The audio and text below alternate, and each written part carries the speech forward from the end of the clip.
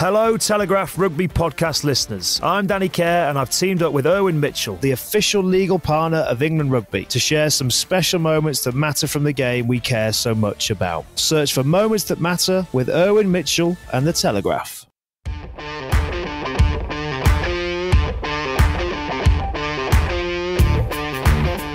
Hello everybody, delighted to have you back with us for the Telegraph Rugby Podcast. He's Charlie Morgan. Hi Charlie. Hi Ben. He's Charles Richardson. Hi Charles. Hi Ben. And I'm Ben Coles, all here to recap another enthralling weekend of Rugby World Cup action over in France. Charles, you were holding down the fort here at Telegraph Towers. How was that? I had serious, joking aside, it was great. It was great being in London, great having a bit of a rest and great sort of helping out with the operation here. But as you were flying out on Friday, I did have serious FOMO, real serious jealousy. When you're not in out on France, Friday. When you're not in France, what is the one French thing that you miss the most? Good bread. Yeah. Good bread. Good cheap bread. Yes, I actually think that's a perfect answer. Charlie, where were you? I was in Nice. Cool. Had a lovely time. Yeah. Rub it in. Go on, Cass, rub it in. I ate loads of bread. Just wondered what you might have done or what games lots of you were bread. at. Portugal, by far the highlight was just watching Portugal. Used the word intrepid about 1,000 times in a match report. They were a lot of fun. England the next night against Japan was a bit more of an arm wrestle before it became good eventually. But Nice, absolutely lovely. Portugal, heartwarming.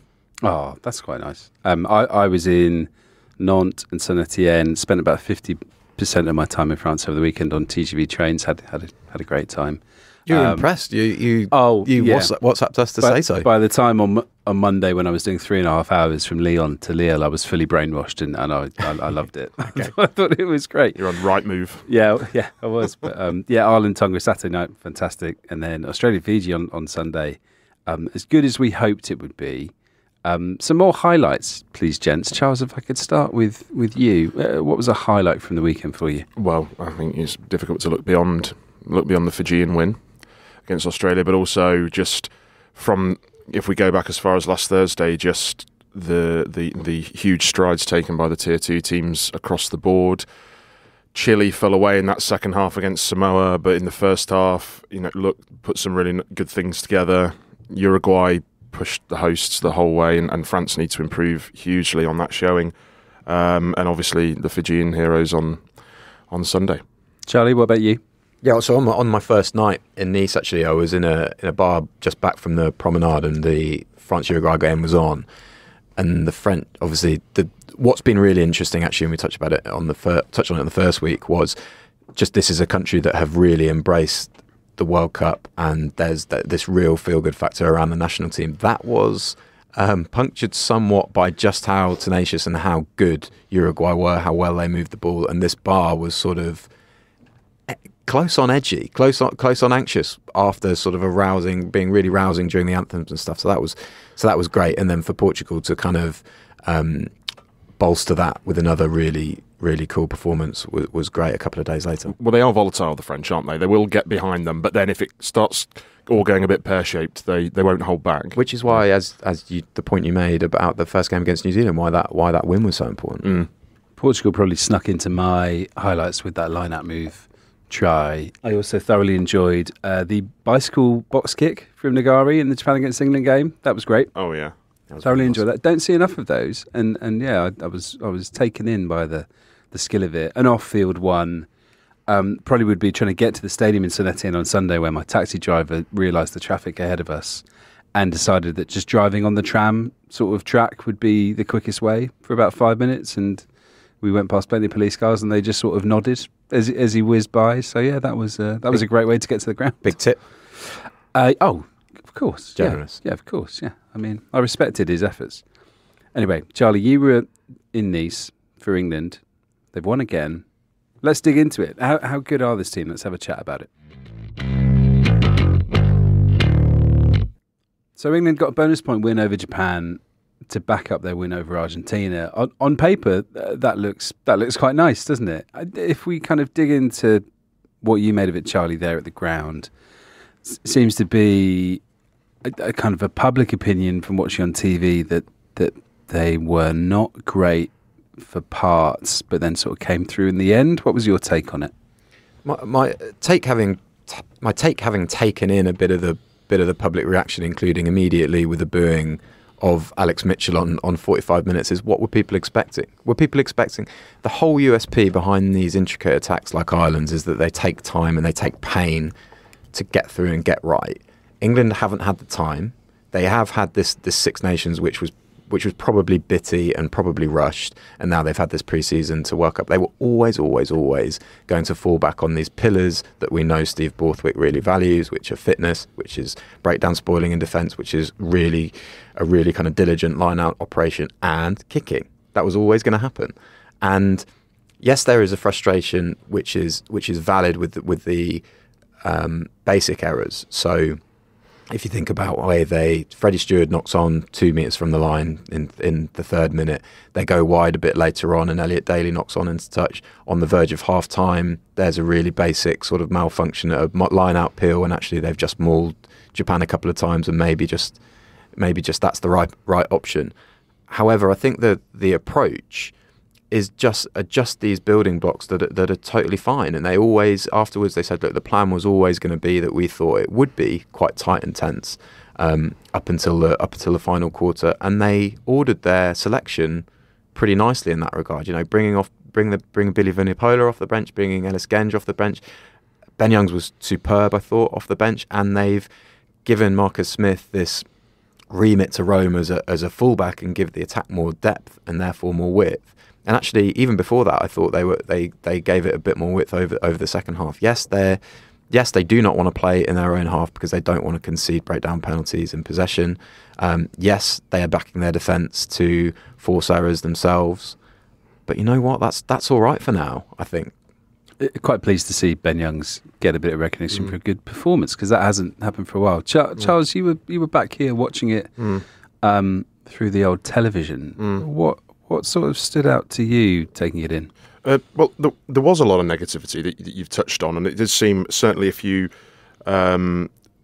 read the comment section of our readers and look on Twitter and social media, it all seemed very doom and gloom. But I do wonder whether we should take a bit of a step back, and England fans should sort of appreciate that 2 games in, 9 points. And I think before the tournament, any England fan would have bitten your hand off for 2 games in, 9 points against Argentina, against Japan.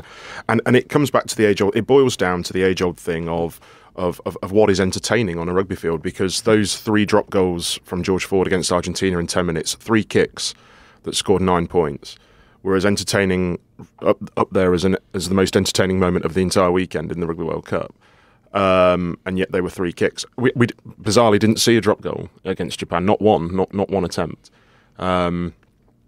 So, is kicking by default lacking in entertainment? I'm not really too sure. And England still scored 4 tries anyway. Japan I know Japan. It seems like this England team's quite easy to mock at the minute, and that it's easy to caveat. Yeah. And that header from Joe Marler was hilarious, and I actually burst out laughing and I had Neil Squires to my left and said, it is quite funny that we're 54 minutes in and the 2 tries, we're calling for tries, and the 2 tries have come from a botched Japan line-out and a header where everybody stops. However, and their victories are being caveated. Argentina were terrible. Japan were ranked 14 in the world, and they were nowhere near as good as they were in 2015 and 2019. But before the tournament, the messaging was that England were crashing out straight away. So there's progress there, and the fitness is another really, really impressive aspect that they told us they were going to get right, and it looks like they are. They are seriously fit. Ben Earl has grown into 2 games superbly, and by the end, he was. If you look at it back, his actions sort of in multiple in sets of phases, and at one point just before half time, he carries in midfield. He gets up. There's another phase, and on the 3rd phase, he's carrying again. Both of them puncturing Japan, and that eventually leads to a really important penalty. I thought Japan, we've known they've struggled over this cycle, but I thought they came with a couple of wrinkles that frustrated England a bit. That short kicking game, I know their exiting sometimes was a little bit shambolic, but that made England think. Set piece was far better than it was in November. That was another thing. Jamie dodgy Joseph, line outside. That was another thing. Jamie Joseph Harley said. I think our scrummaging probably surprised England a bit. Yeah, it was. And I thought they defended all right as well. Yeah, I mean, I find this sort of comparisons with England to 2003 a little bit unfair and a little bit sort of banal now. But what it is worth remembering is that England struggled against Samoa in the pool in 2003. You know, that Samoa had them at half time, and nobody at that point, with an England team that were excellent, but they weren't entertainers. That they weren't a circus act. That 2003 England team. They got by them, and no one was heavily criticising England, the 2003 England at half time, for being a bit sort of turgid and conservative, and as Steve Borthwick alluded to afterwards, finding a way to win, working it out on the field and doing what they needed to do to win the game. I think Steve Borthwick's suggestion afterwards was, yes, we've beat Japan, we've scored 4 tries, it wasn't pretty at times, but I think his sort of suggestion was that we're building a team here whereby if it hadn't have been Japan today, if it had been South Africa, I want the players to be in a position whereby they can find a way to win. What did he say every week when he was in charge of Leicester Tigers? Was all about the next game, to the point where you're like, nah, he's got to be thinking a little bit ahead, and he's got to be looking at sort of 2 weeks down the line and how this is, you know, they've got to get some momentum here. But no, they lived that cliche, that Leicester Tigers team, and that's what brought them so much success. They really did. I think it was George Ford afterwards in his post-match interview admitted that it wasn't the prettiest. I'm finding this sort of disconnect between supporters and the team really interesting, mainly because Borthwick and England seem to keep coming out afterwards and saying, that's a great memory for the supporters, that sort of win that we've had over Argentina. That came up in the I was going to, what's it called, the behind the scenes England documentary. Yeah, there was Borthwick saying to the players, you've created a memory for all the supporters here and all the supporters back home. And the supporters back home seem to have been like, oh yeah, that was quite pleasantly surprising.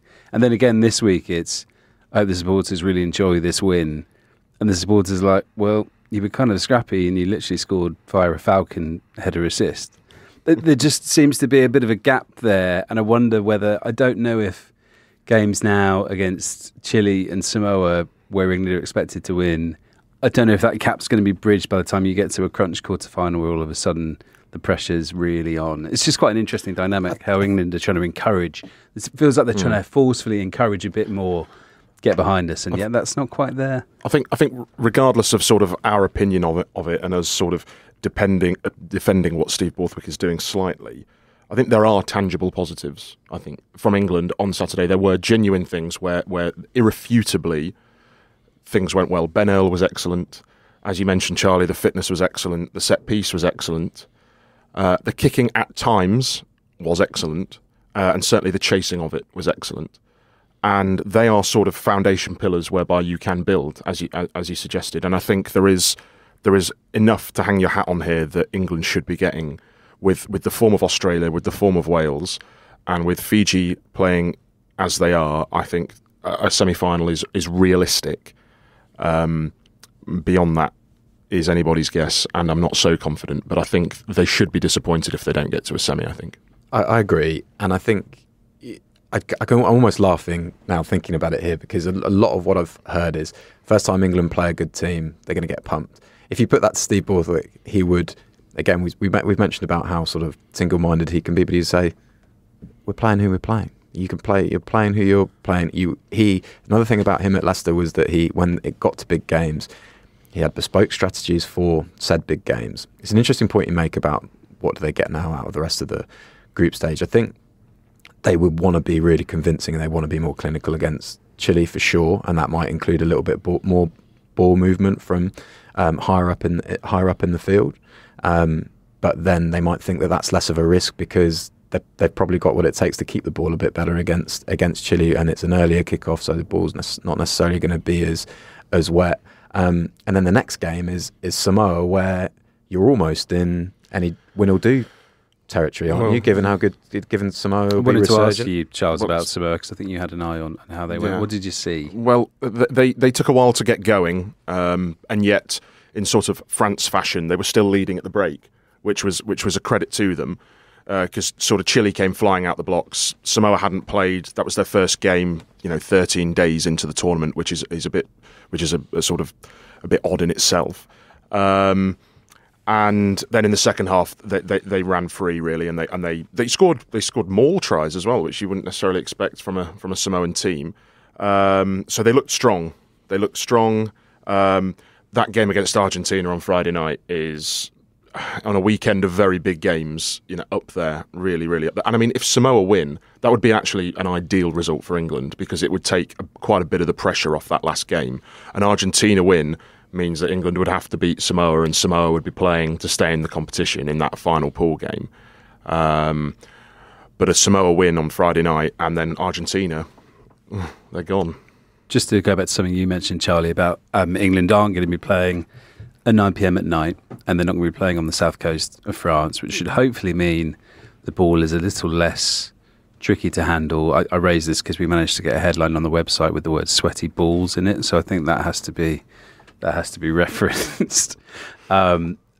That might lead to a change of approach potentially, because they are the team, based on the stats over the last two opening rounds, who've kicked the most during the tournament, which isn't a shock given they want to kick. But also, Ford was saying afterwards, wasn't he, in his Mixed interview, that they sort of have done that out of necessity, because the ball has been a bit like a bar of soap. So could that potentially lead to maybe a bit more of an expansive attack against Chile and Samoa? I think so. What's going to be really interesting is how they balance their backline, because I think a lot of their backline isn't necessarily set up to move the ball, and if it is, there's a lot of onus on Elliot Daly as that second playmaker when you've got a centre partnership of Tuilagi and Marchant and a fullback who's Freddie Stewart, who actually linked a little bit better, I thought, on Saturday, but Sunday night, but isn't.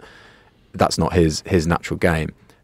Ford talking about that actually gave me a bit of deja vu, because in 2019, in the humidity in Japan, ironically, that was something that South Africa and England did really well. That was clearly in their heads throughout the tournament, and it worked really well for both of them, and they both got to the final. And I've written a piece on sort of a report card for England after those two games, and I think one positive thing to come out of the experience that Steve Borthwick has picked has been those guys from 2019 to go, look, in 2019 they started off against Tonga, and I looked it up because this is seriously sad, but I looked up the world ranking of Tonga at the time. They were 13th, so obviously Japan are 14th now, and England beat them with a bonus point in the 77th minute. Just to tag on a quick thought about that, you talked about them being ready for humidity in 2019, but not now. They switched training camps, didn't they, from Treviso up to Verona? And Borthwick said we wanted heat, not humidity, to sort of practicing, because that's what we're expecting in France. It's just interesting how that change of training bases maybe changed their methods. And you'd have to say on the evidence of Sunday night that it hasn't quite worked so far, because, I mean, it was the individual errors that were so costly. I mean, it was just they'd put 2 or 3 nice phases together, they'd work their way up the field, get to the 22, sloppy knock-on. There was a Will Stewart one on the line as well, where he's picked up with, might have scored, and is just knocked on, and it was just killing them. So I don't know. Maybe they should be training more with Fairy Liquid on the ball or something like that. Or the tape on the end. Do you remember the plasters on the ends of the fingers? Yeah, that's another cheat. Are you accusing? No, cheat code. Oh, fine. Sorry, I was going to say that would be bad. No speculation. Cut that out. Charles, in terms of potential changes, Brian Moore's written a column on the website about they need to get Marcus Smith just involved more. Could you see, it almost seems a bit mad to get rid of George Ford at 10, or I guess Freddie Stewart has such a long run of tests at fullback. Like you could see why they would keep selecting them, but Smith does seem to bring something when he comes on, and maybe that is the creativity that they could be looking for. I mean, this weekend against Chile is fascinating, because you'd bet a large sum that Owen Farrell will come straight back in and captain the side. They obviously saw the long-term vision as Ford Farrell at 10 and 12, certainly as an option, as a very viable option, but they haven't had a run out. So do they keep Ford Farrell at 10, 12 and Smith at 15, and then have 2 sort of out-and-out wingers, bring Arundel in? I mean, Malins hasn't played really, so he could do with a run out as well, but then he's not really an out-and-out winger. He's a bit of a ball player. It's a tricky one. I think I would go Ford, Farrell, Smith, Tuilagi and Lawrence. I think Lawrence needs to look good off the bench, and I think if you're going to go Ford Farrell going forward, you might need Lawrence at 13, although that's harsh on Marchant. Marchant could maybe move to the wing. He's looked really good as well.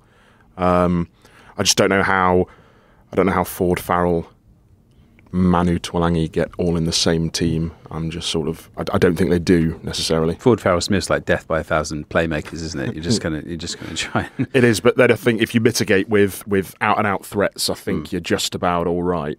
I mean, I wouldn't go Ford Farrell-Smith against Samoa or in a quarterfinal. I think I'd put Stewart at the back just for a bit of insurance, a bit of safety. I know he's limited in other areas, but Borthwick's always been about super strengths. With Leicester, he always talks about super strengths, and you need your super strong players on the field, if that makes sense. Just two things to kind of throw into the melting pot. I haven't got a backline to give you because it's just melting my head, the amount of options that they've got.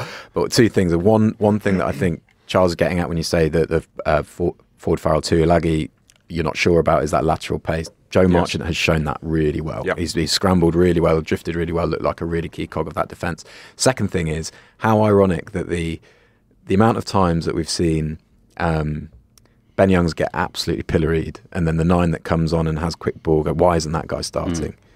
Then you flip it around. That's exactly what happened on Sunday. Then you've sometimes just got to give coaches for the way they're ordering their squads. And actually, I think Marcus Smith at 15 has been a big part of that. Steve Borthwick trialled it against Ireland, trialled it against Fiji, and the timing of it, could he maybe have come on a little bit earlier? Maybe, but this is a ploy. This is quite a bold ploy, an unconventional ploy that I think deserves. You've got to give credit to the coaching team. I think Kevin Sinfield is the one that that suggested it, and I think it might have just only come out of the fact that Owen Farrell is banned at the moment. Previously, however, I think it's a good ploy that worked really well, gave England depth with that second distributor, worked really nicely, and Smith, when you think about his distribution, allied to that ability to beat players one-on-one if they're shooting out to beat him, I think it's really dangerous. There is also a wider point here that it's easier for 9 scrum half replacements to come off the bench and impress, I think, when the game's broken up. Because you can come on and you can actively increase tempo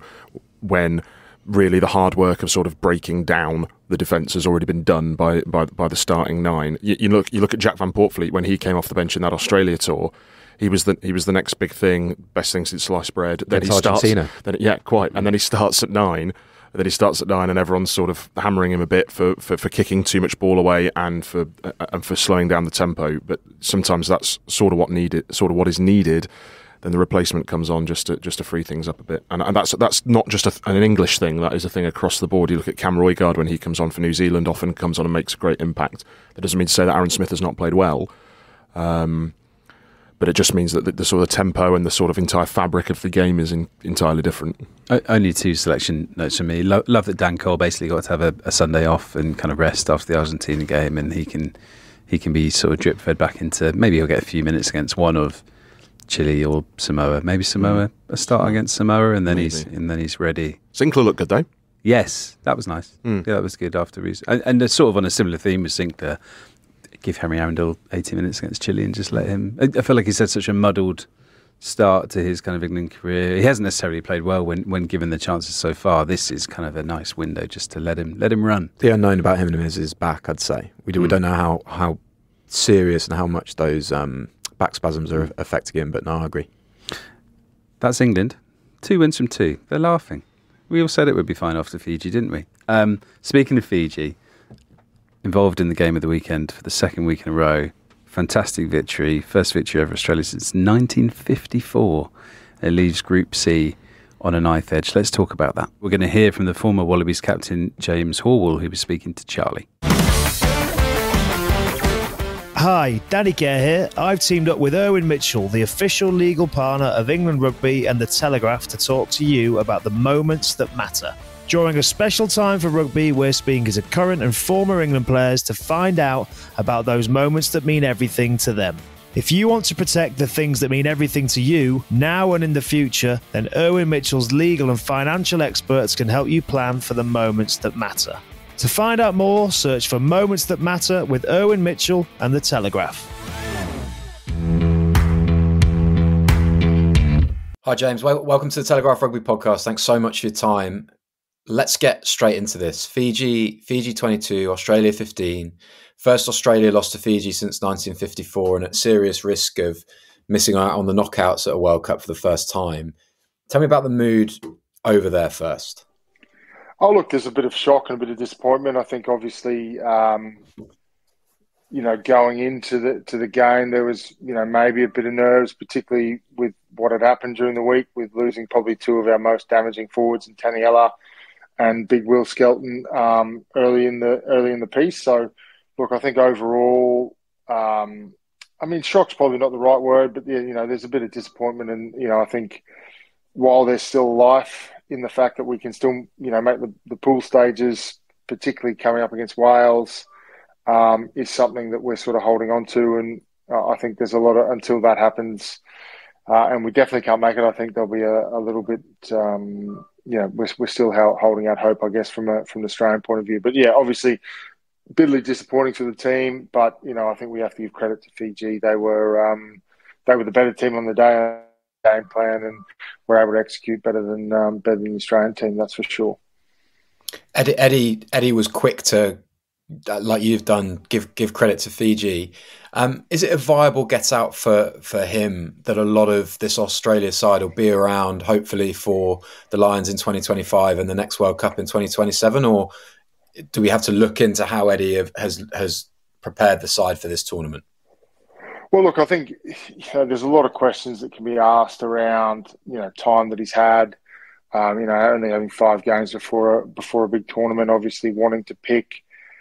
He's actively and gone out and said we need a younger team. We need to get them exposed. Now, whether doing that at a World Cup is the right choice, or whether going, look, let's do what we can to win this World Cup and let's start again post, from November 1st onwards, is basically where we're attacking it. But maybe his viewpoint, I'm not sure what it is, but maybe that's, his exposure is like, we just need to expose these guys to this, because if we're going to win the next one, we need as many people with World Cup experience under their belt. And I guess if we didn't do that and moved on a few guys, we'd have, there'd be a lot of guys going to a home World Cup in 4 years' time with 0 World Cup experience. And, we're already seeing it's a different beast playing at a World Cup, the intensity, and then adding the fact that it would be a home World Cup, the pressures that come with that. Maybe that's the decision-making that's sort of driven Eddie and the management to go down the path he has. But look, it's, you want to go to a World Cup, you want to win it. I mean, there's no doubts in my mind that that's the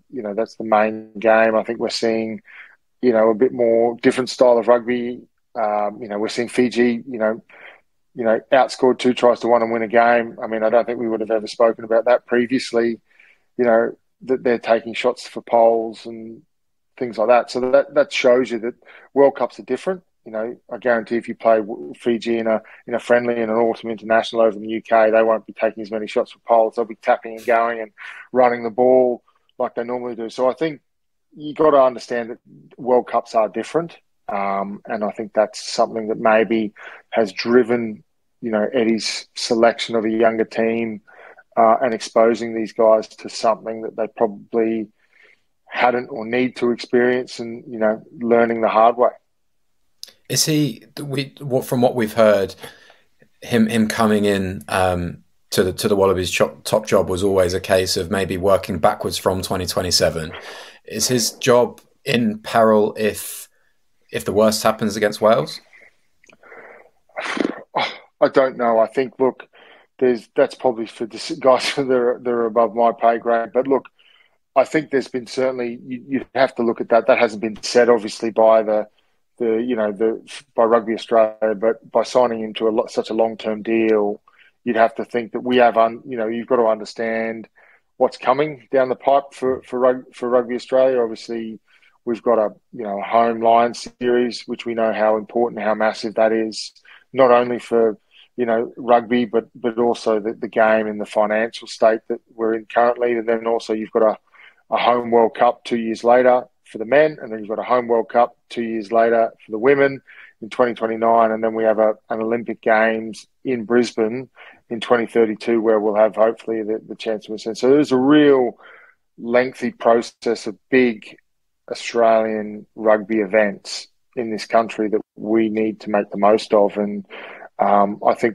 anyone would be lying to say that wasn't in the back of a lot of people's who are planning, higher up in Rugby Australia's mind, that, we need to make sure we get them right, particularly at home in our crowded sporting marketplace.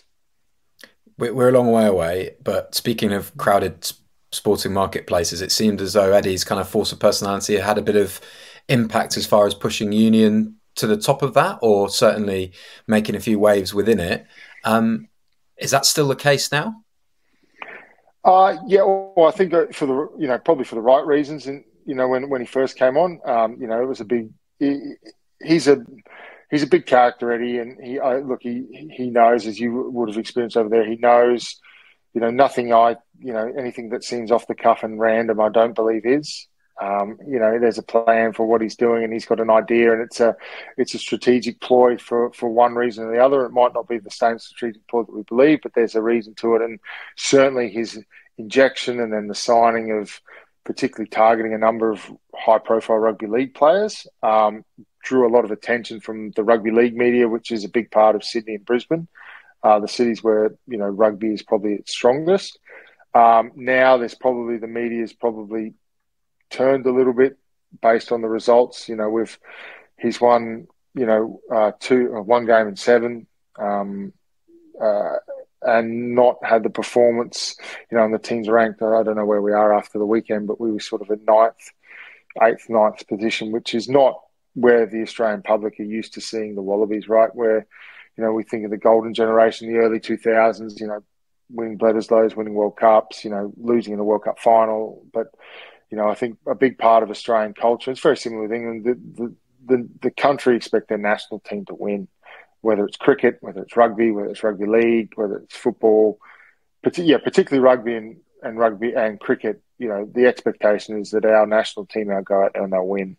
And so when that doesn't happen and there's performances and the fact that, we could bomb out of a World Cup for the first time in, ever in the pool stages, there's certainly some areas of the media and the rugby league media are probably taking that opportunity to stick the boot in. As you may know here, that obviously the codes are, while we get along, we're all fighting for the same talent, for the same sponsorship dollars, for the same fans, which makes it quite a unique sporting marketplace. You've played in World Cup knockout games yourself in 2011, 2015. That's essentially where the Wallabies are now. What would it be like in camp heading towards the Wales game? Yeah, look, I think there'll be a bit, there'll be high tension. I think obviously there's some selection issues. We've had some injuries. So I think, my opinion is the fact that, there's been made decisions of internally that, Will and Taniela won't be available for this weekend. I think is a good thing. It gives guys a bit of clarity and security around what they're doing. Selection will be interesting to see what Eddie does. And, you'd be wanting to give the guys that are starting as much time together as possible during the week. So that's something that would be interesting to come. I'd expect Wales to play a much different game to Fiji, a lot more territory-based, a lot more, they'll be very hard at the breakdown. They would have seen how poor we were at our attacking clear and how much success the Fijians were able to have. So I think we'll see something similar from the Welsh, but with a more tactical kicking now. It's the high pressure game that we've seen from Warren Gatland's teams over the year. Kick, don't put it out and make Australia run out and pressure and try and turn that pressure into points. So, look, I think this week in camp, they will know, the players, Eddie will try and not speak about it, I imagine, but it would be very much front and back of mind that, it's win or go home pretty much this weekend. And even if we do win, we're still waiting on results and bonus points and all that. But the main thing for the guys this weekend is it's win at all costs. Will they do it? I think we will. I think we'll probably have a game plan that will probably suited to how Wales play. I mean, I don't think the Welsh have played particularly well.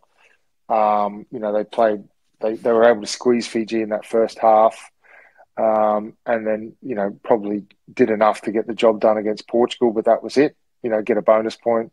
I don't think they were overly impressive against a pretty valiant Portuguese side. So I think the ability is to not lose our nerve. As I said, I think we'll see a lot of kicking, a lot of pressure in terms of high contestables, digging into the corner, trying to make the Wallabies play out of their own zone. So, you've got to be disciplined and to your kick strategy, which I think will be vital again this weekend. And when Australia had the opportunity, we saw, I think against Fiji, when we did, pick the tempo up and were able to win those collisions, we did look a lot better, but we were just not consistent enough and got turned over at the wrong time, particularly late in that second half where we had a few opportunities. I think we would have blown like 3 to 4 key attacking opportunities in the Fijian 22, which could have, turned it into a different result. You played under Eddie a long time ago at the Reds. I'm not asking you about that, but these games where you've got Eddie Jones versus Warren Gatland this weekend, these games when there are these big personalities in charge of sides, what's it like as a player? Are you just happy for them to do the press and get on with your own prep? Yeah, well, I think probably for the young guys, I think that's probably the way they look at it. If you look at the guys, they probably don't want to be in front of the camera. There'd be, again, a lot of tough questions regarding, they don't need to be reminded what's at stake. And I think Eddie and probably Warren, both of them will enjoy, throwing the barbs out. I remember Czech when I was part of the Wallabies side when Eddie toured down under, and it was basically Czech versus Eddie for 3 weeks. I don't think anyone else got a word in. It was just the two of them going at it. And, I guess as you're a bit older, and I was sort of right at the back end of my Test career, and you can sit back and laugh and appreciate it, for what it is, for the theatre, which is what drove seats, drove attention, drove media space. But I think, for the guys now in the camp, I think they'll be happy to steer clear of any sort of media duties, and the more Eddie can take, the better. That was James Horwill. Great to hear from him. Fantastic game in St Etienne on Sunday, where Fiji were actually outscored in terms of tries, and won so well. I mean, did you get a chance to see much of it, the both of you? There was a full press room of UK journalists watching it in Nice, and I couldn't possibly tell you who they were all supporting. I have an idea who they might have been supporting. Charles, did you get to have I watched the whole thing. It was amazing, absolutely amazing. I mean, how good were Botia and Tuisova? Oh. They were so good. If I'll try and unpack it as well as I can, having been there. Got to say, walking in, saw so many gold shirts. I did wonder if it was going to be basically an all-Australian crowd, because they turned out really, really well. And actually, once you got into the stadium, there was a good mix of Fijian fans, and obviously all the French fans wanted Fiji to win as well, just like they did in Bordeaux, because of the top 14 connections with a lot of the squad, and also just because it's a nice story. I was so impressed with so many elements of Fiji's game. I want to start talking about Kurivali's goal kicking. This I find fascinating. So he was the sub-scrum half who scored at Twickenham the other week, came off the bench and did fairly well against Wales, got the start this week, and we asked Simon Rao-Louis about his goal kicking afterwards. And yeah, he's been like goal kicking in the background, and since Fiji under-20s or whatever. But I looked up his record on All Rugby, which is currently the go-to website, I guess, for stats. And for the Drua, he's only ever kicked 2 penalties and a conversion. And then he starts against Australia in the World Cup in front of a sellout crowd, bangs over 5 kicks and goes off, not because he's injured, because he's got cramp. They were like, yeah, we just had to take him off because he cramped up. I was staggered. What was his quote?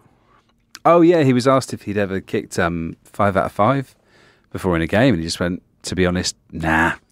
Which I thought was absolutely wonderful. I mean, not in any game ever. It's just great, isn't it? And also, well, it sounds like he's not even had 5 attempts at goal in a game before, let alone got them all. Yeah, and there's getting 5 out of 5 kicks and well done. They were from right in front of the post. These were hard. Like, these were penalties from 45 metres, like on the angle. In a game they built up. The sort of emotional pressure on it. The do or die game, as they called it after Wales. He banged over the touchline conversion after Tuisova's score. Yeah, I was staggered. And how glad might Australia be that he wasn't there at the end to kick that penalty at the end to deprive them of a losing bonus point. Yeah, they were convinced that was going to hit the post and just set up because that last the last sort of quarter was just so fraught, wasn't it? There was a real big sort of kicking exchange. Yeah, there was a kick where and every Fijian line out was going to pot, wasn't it? It was just really it was fantastic. It was like Nadal Djokovic kick tennis at the end. It was just exquisite. It was brilliant. That they were just waiting for an error, weren't they? It was a fantastic game of chess.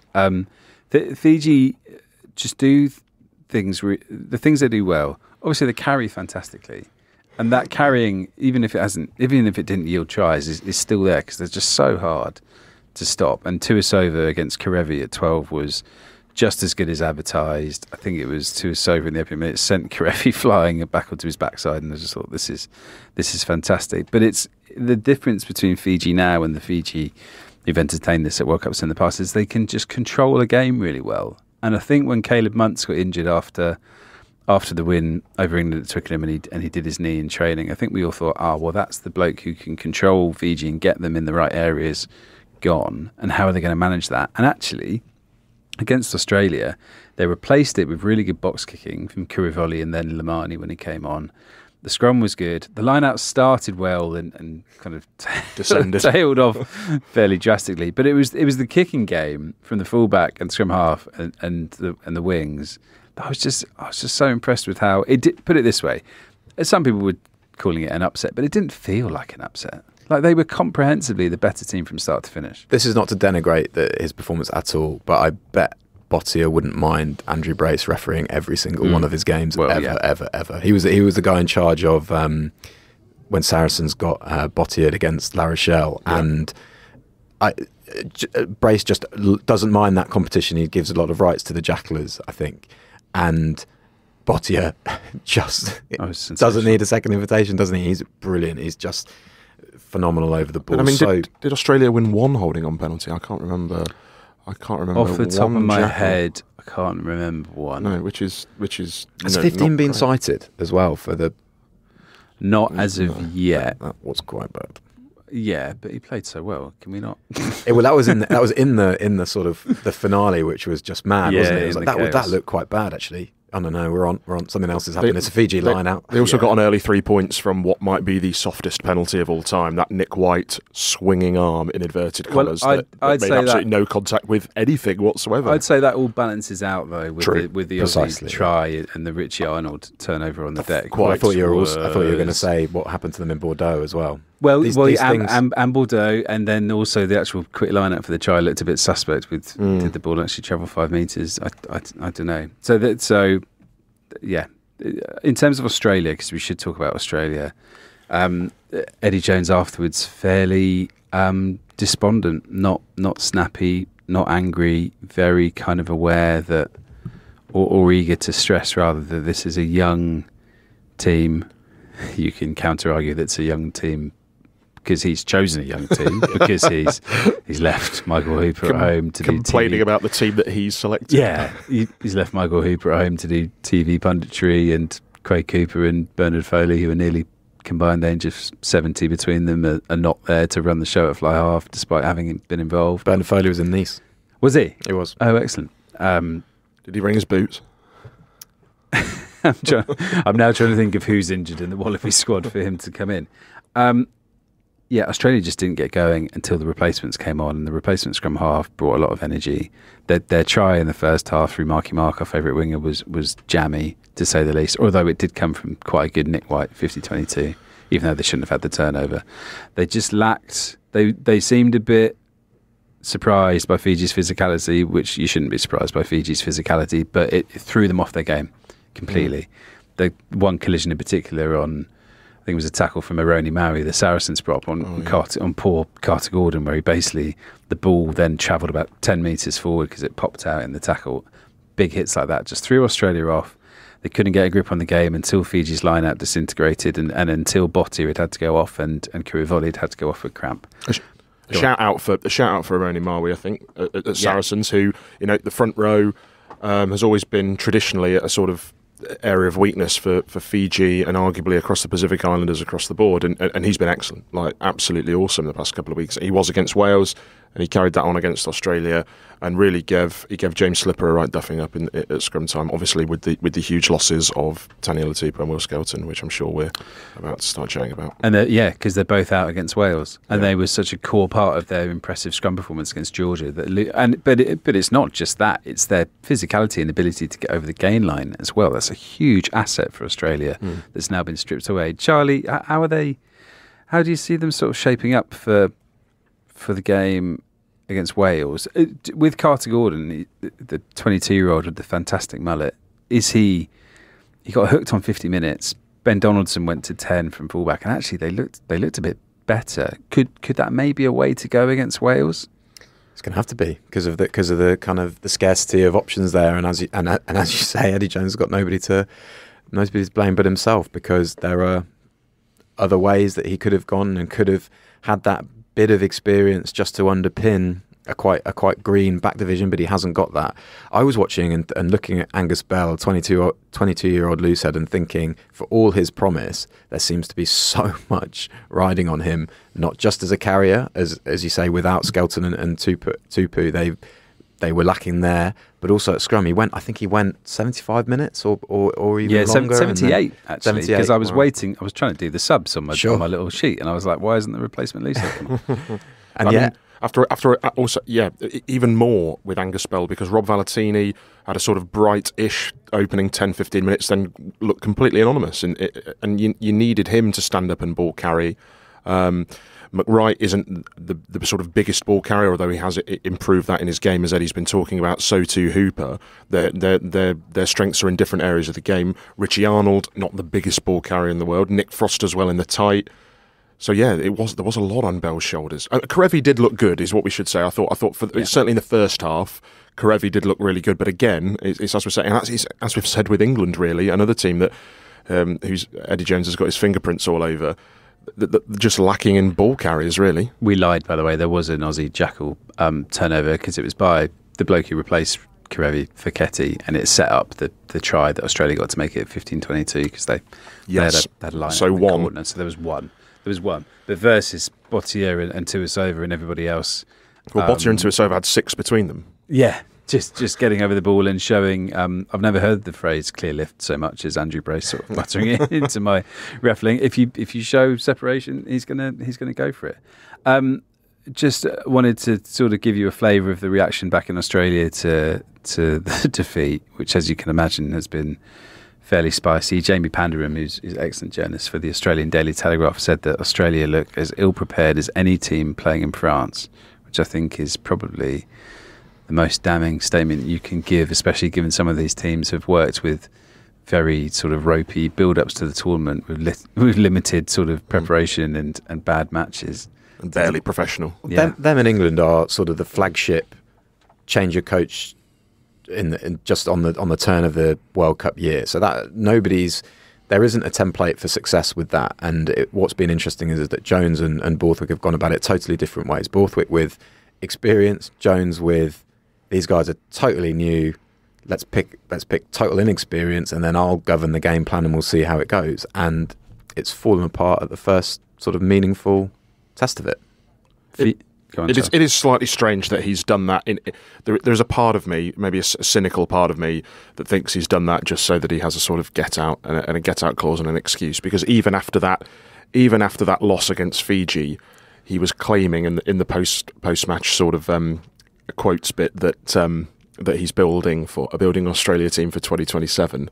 Well, it's going to be interesting to see how that's tested, isn't it? Because I don't think they're anyone's favourites against Wales. Yeah, they're going to be desperate, and who knows, maybe there's a trick up his sleeve. But if they lose that, they're the first Australia side to never make the knockout stages at a World Cup. Yeah, wow. I wonder if the shame of that and the embarrassment back home, and there's rumours of an option in the deal. You just don't know, do you? You have to say, I think with Tupou and Skelton starting, I think Australia get by Wales, not with ease, but sort of semi-comfortably, I think. I think without them, it's properly game on, and it's almost a coin toss. I thought what they were doing in the Rugby Championship was actually quite interesting as far as sort of that narrow phase play, trying to find that flow like France. But you take out 2 huge ball carriers, and you take out the fluency that they were getting in patches, and it all looks a bit different. It really does. It really does. Let's move on to the rest of the weekend's games with a quick roundup. Wales kind of cagey win over Portugal in Nice. Portugal were great fun, weren't they, Charlie? I loved it. I felt a bit muggy afterwards because sort of I was just enchanted by how good Portugal had been, how much they'd moved the ball, both in the tight, through their back row especially were really good. And then when they went a bit wider, thought they defended pretty well as well. But afterwards, Patrice Legisquet, their coach, was saying it was gutted. He kept saying how frustrated he was, and he said too shy was the word he used in the first half. Which suggests that they've got more to give and they can give it more air, which is a lot of fun. But no, I thought they just look well coached, and it's just fun to watch the good coached teams who've got a plan and go about trying to kind of implement that. Wales had made a lot of changes, looked like a side that had made a lot of changes. They lost Tommy Raffel in the warm-up, and Jack Morgan had to come in. Jack Morgan was brilliant. He was involved in the, setting up Lewis Rees-Summit, whose try came after sort of this mad harem-scarum passage where up the other end of the pitch, the Portugal tight head had found himself in the 13 channel and tried to put a grubber through, which was just joyous this whole game. And then the other big positive for Wales was Talupe Faletau coming through with some sort of those effortlessly brilliant moments, like a try-saving tackle, and then Wales' scrum was kind of the big kind of the pivotal strength that they could lean on time and again, and kind of. Poignantly enough, it was from a dominant scrum that Faletau got over for the bonus point on the final play, which gave it a sort of a very like England actually. Sort of Warren Gatland actually said, "Yeah, pretty ugly, but job done on to Australia," sort of vibe. That's fine, kind of verdict. That's okay. Yeah. Can you just you had a chat with somebody post match? Can you just tell us about that? Yeah. So Portugal scored a gorgeous line-out move with a no look transfer off the top to Nicholas Martins, who scored having with there having been a dummy lift and him dummy lift coming out and sort of staying on the front. And he said afterwards I asked him to sort of talk me through it, and he said it had been their forwards coach David Gerrard who'd said, look, Wales pile into that maul at the front and it leaves a little bit of space. And it was just a no look how he's the player that their number 8 who they lifted swiveled away to sell the maul even a bit more. So just those little details I just really liked. And actually Martins was superb in loads of areas. He was really good in defensive line out. I think Wales lost 3 in a row at one point. I think he topped the tackle count, and he's just a lovely player, really nice handler. Okay, moving on, and we've got Ireland against Tonga, which is on Saturday night in Nantes. I thoroughly enjoyed the 20-minute passage that Ireland had kind of in the second quarter, basically after Tonga had been quite aggressive at the breakdown and looked impressive, and the game was sort of tight. Ireland started heating up and had a lovely inside ball to Kellen Doris to set up the Tyburn try, and the passage of play that followed, that sort of 15-20 minutes, they were quite exceptional. Ireland truly best team in the world, quality. Passes sticking, which just shouldn't, which most teams would struggle to make stick. The way they were sort of cutting through for the tries. Sexton had that lovely big moment where he got to celebrate in front of the fans, and that's actually three tries now in 2 games. He was saying afterwards he doesn't score many tries. Well, that's just a lie. At the age of 38, he's honed these support lines like a cultured striker, just waiting for the right moment to strike. He's done very well. So yeah, I thought Ireland during those 20 minutes, they were just irresistible, playing fantastic rugby. Felt for Tonga because first game of the tournament, and you have to face Ireland, who've already been able to get warmed up against Romania the week before. So you're coming in cold against the world's number 1 side. I got to have a chat afterwards with Charles Piutau just about what it's been like for him. He's one of the 5 or the many former All Blacks who've come into this Tonga team over the last few months or so, following the change regarding eligibility, and he sort of laid out to me the differences between being a Tier 1 player with the All Blacks and what you get, and then trying to do it with a Tier 2 team, and just how vast the differences are. So here's a bit of audio from him. For me, it's definitely been just a lack of resources. Like, we come into the Tonga team, we hardly have any kit or 1 pair of shorts to train for the week. We always got to wash every day. We might not have snacks to replenish ourselves after a gym session. Sometimes we might have to cover our own flights to get to camp. So I think sometimes all that off-field things can add up. And what I've been a part of the All Black setup is that all you need to worry about is playing that game and doing your role on that jersey, get clothes, come naked, mate, walk away with enough clothes, you don't need anything, you get to watch it and whatnot. But I think that's just part of it's a 2 nations, and the one thing I've been pretty proud of is just seeing how resilient these guys are that's been with the Tonga team, guys that's played a lot of tests, and their head is just carry on. At the end of the day is try and still give your best for Tonga. Ireland in the end running loads of tries. I think that's 20 now over the first 2 games. Scored about 140 points and conceded 24 or 25. That's a nice start. The schedule does just favour them in a way, doesn't it? Because they get to play out these games and then it's all into South Africa this week. Charlie, what a mouthwatering game it's going to be. The sort of physicality up front alone is fascinating. What do you make of it? I can't wait. I can't wait to see how Ireland go about breaking down a South Africa defence that is really intense and really intelligent in itself. I keep thinking about what Andy Farrell says he wants his attack to be, which is, he always talks about it being messy, and it's quite an interesting word, but I think what he's kind of getting at is how players like Matt Hansen just enhance it by their own intuition. And there is this sort of obviously base of the structure and the shape that they've got and those little tip-ons that their forwards can play, but out the back of that is sort of where the magic happens, isn't it? And it's how those players pick up touches, where they pick up touches, how often they pick up touches. And it's so going to be so interesting because, you know, these are two teams that are going to want to go really deep into the tournament. It's how much they want that top spot, really, with Ireland still to play Scotland, and you wonder whether if it gets really tight, South Africa, knowing that they've already got that win in the bag over Scotland, how much that comes into it even. Obviously South Africa messing around playing Romania using 3 different hookers, 2 of which are actually back rowers. They've just had a really interesting tournament already. If you think about the traffic lights and the Willy Won'tly about Andre Pollard, a lot of fun. They'll want that top spot now, won't they? After what France did to New Zealand, I know that it was always billed as very tight between France and New Zealand in that pool, but I don't think you want France. You don't want France in a quarter-final in Paris at home, I don't think. I think you'd rather have New Zealand, wouldn't you? And I think to start off with, we were saying it doesn't really matter in that side of the draw, but I think now, I know New Zealand did look very good in that win against Namibia, but it was Namibia, and I think Ireland will want New Zealand in a quarter, despite what happened in 2019. I think they will want that. The key to everything, I think, on Saturday is Ireland's lineup, because when the lineup doesn't run perfectly, and there were a few times in the warm-ups where they struggled to quite get a connection. On Saturday, it produced, I think, 6 out of their 8 tries. Kind of started from the and Tonga's defence, admittedly, sort of struggled as the game went on, but the lineup was everything for Ireland in terms of setting the platform and then attacking off it. South Africa, as we know, I think Paul O'Connell said this afterwards in the mix zone, best defensive line-out in the world. So good at disrupting a ball, so good at even if you get it and get down and set and then look to play, it's so good at getting arms over and disrupting.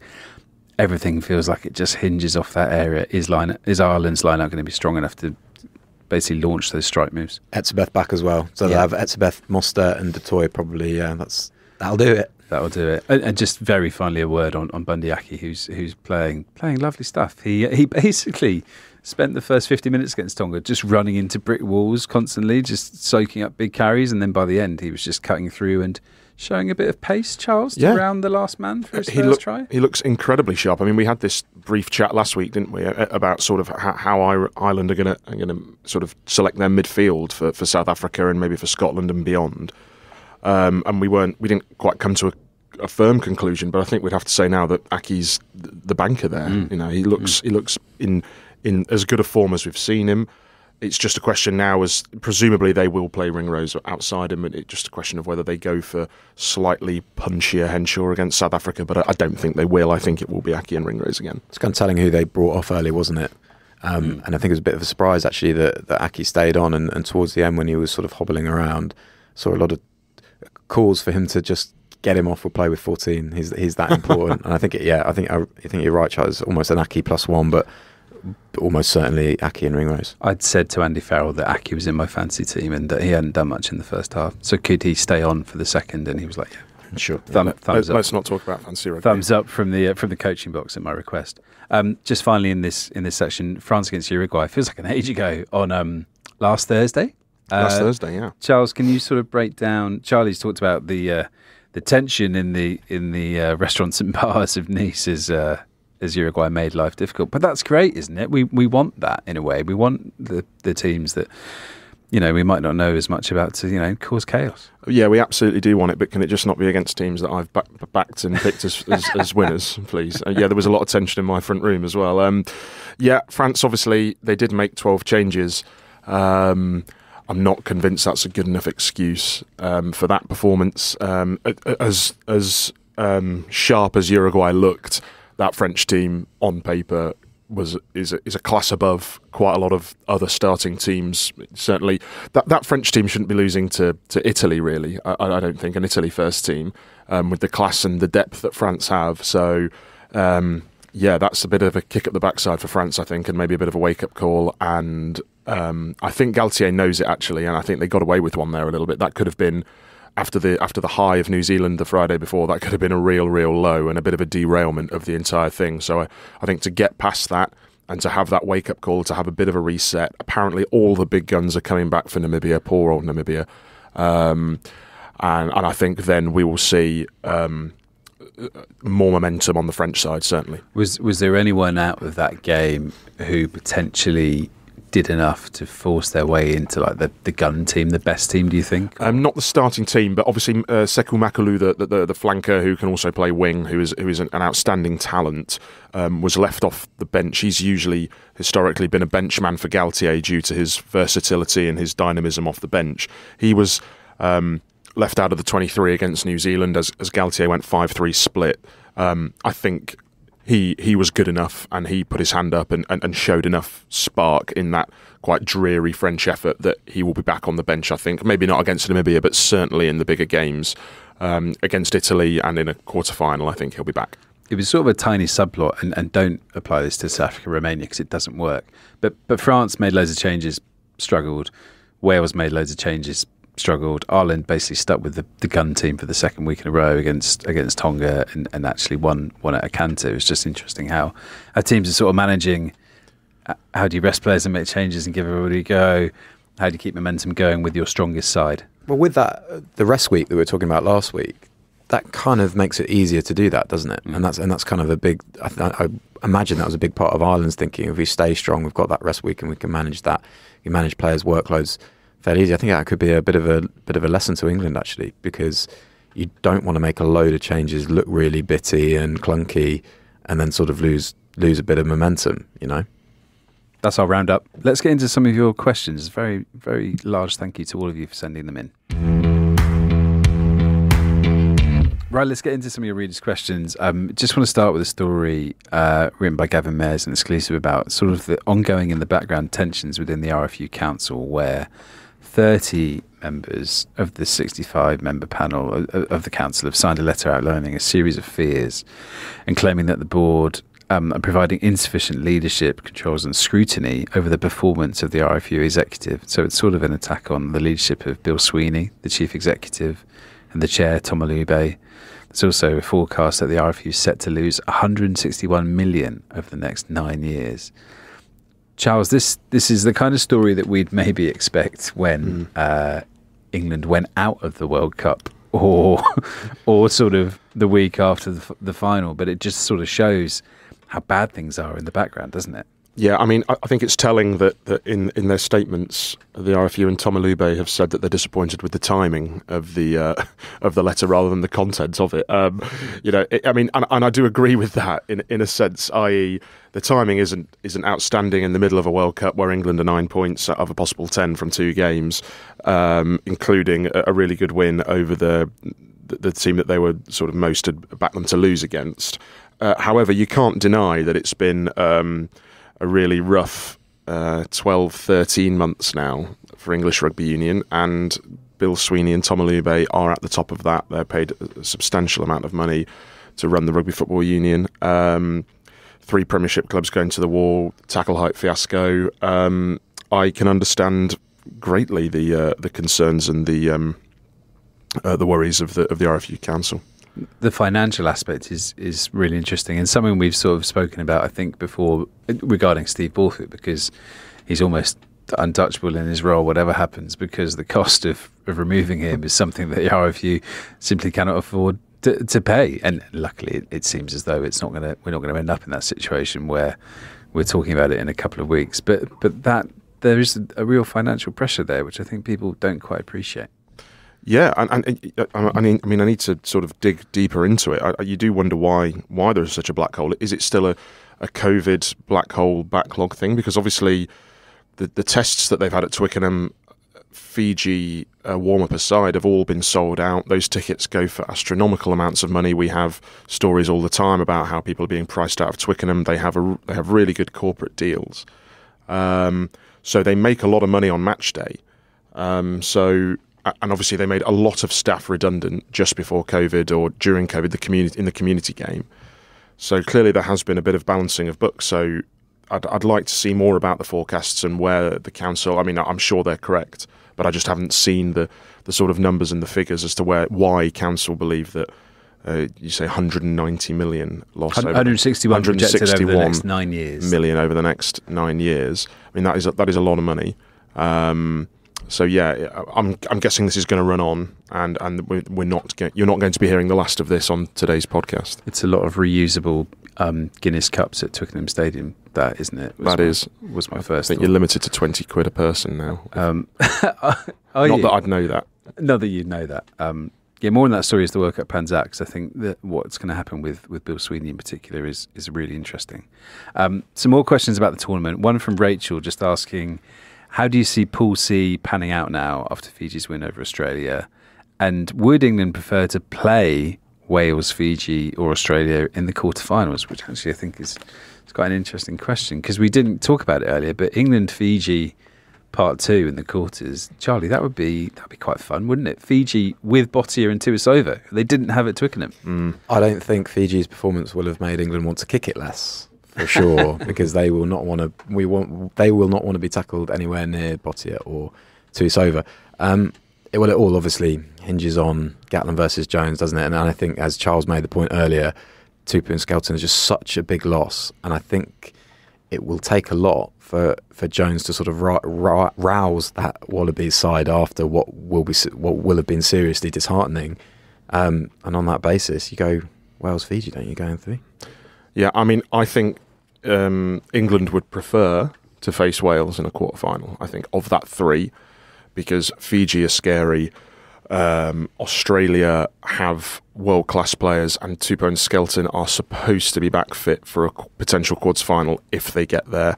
And I think with Australia at full strength, they could trouble anybody on their day with Tupou and Skelton and fully firing. So I think England would prefer to face Wales. But yeah, I mean, at the minute, if you were a betting man, it's going to be an England-Fiji rematch in the quarter-final, isn't it? I actually think, I disagree with you, I think they wouldn't mind having Fiji again. Just because of that line out, I think that's a really big area they get into the game.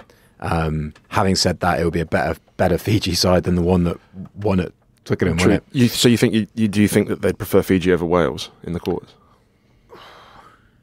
Yes, I do. I just think Wales could take them really, really deep. They won't get bored with the kicking exchanges at all.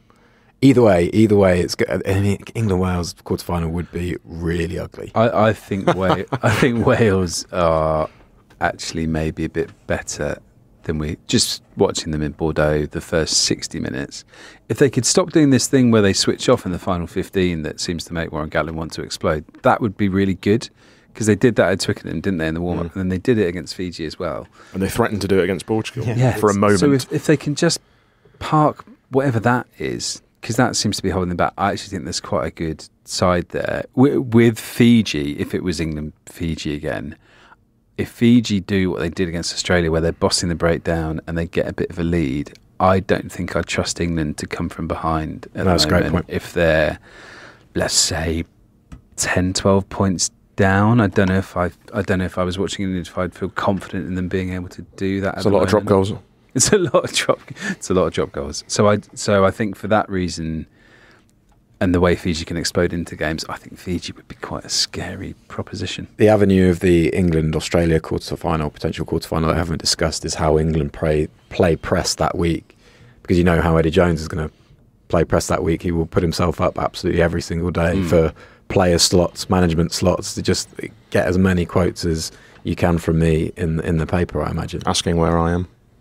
Oh yeah, we nearly got through the whole podcast without doing that. He didn't ask after you. Well, I'm still here, Eddie. And I'm sorry to charity boxing match next year. He was. Yeah. Is that an official announcement? Let's do it. Catch weight. Wanted to finish up just with a question from Will about greasy balls and how, and sort of we touched on it earlier, but whether we're going to see teams sort of improving as the heat lessens in the tournament. And also there was someone else raised a good point that temperatures are expected to come down, I think, in France next weekend. So Charles is our local French weather expert. That should mean less heat, less humidity, more jouet. Well, temperatures coming down will definitely mean less heat. Yes. I mean, huge news actually here.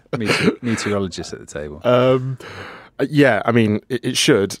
I mean, I don't know. It's a tricky one, really, because I know England have played in the south a lot where it's been very hot, but it was also incredibly hot in Paris and incredibly humid, and haven't quite seen as many drop balls in the French capital and in other venues as down south. So that's what I'm saying. I don't know. I'm going to reserve judgment until England have played. If England are going to go and play in a sort of cooler climb and they don't drop anything, then okay, I'll believe this. But then if they're still dropping lots of balls, then I don't know. We'll have to revisit that next week. It doesn't seem to actually be the ball, the actual ball itself. It just seems to be the conditions that are causing havoc. I can actually tell you where the most handling errors have been by stadium right now because it's in front of me. Oh, that's great. Nice is top, really, with 45, and then it's Saint-Étienne with 43. Okay. Which would you say is South, Charles, in France? Just sort of central south. And then it's Marseille. So Marseille and Nice in the top 3 for handling errors. I mean, so there is a, it's not an excuse. There is a slight connection there. But how hot was Bordeaux, Causey, for Wales? Fiji? Oh, unbearable. It was. I think you're sort of clutching at straws a little bit with temperatures. If it's 35 or 34, I don't think that's making any difference to handling errors. I guess what I'm saying is this going to be something we're still talking about when we get to the semi-finals? I hope not. Probably not. So, but we'll see. We'll all find out. Right, that's it for today. Thank you, Charlie. Thank you, Charles. What's your schedules for the week? Where are you? What are you doing? I'm back here in London. Back here in London till Lille, back end of the week. Lille, which games? Just England, Chile. Just England, Chile. Oh, I want Chile to have a moment or two. I think they will do. Let's see them get a try. I wouldn't actually mind a France-Uruguay repeat, but England, Chile, that'd be quite fun. Yeah. Wouldn't it? Can't see it, but yeah. Absolutely shot me down. Very good. I'm going to be in Lyon for Wales against Australia on Sunday, and all the grenades in the build-up as well between Eddie Jones and Warren Gatland. Look out for those on the Telegraph Sport website. Another huge weekend coming up. Ireland, South Africa, Wales, Australia, Argentina, Samoa. Don't sleep on it. Could be really spicy. So it's my prediction. It's D-Day. It is D-Day for my prediction. We will be across all of those games and everything else going on with lots of great analysis on the website from our columnists Brian Moore, Will Greenwood, Gavin Mayers and all the rest of us as well. Enjoy the action. We'll catch you next week, but until then, from all three of us, thank you and goodbye.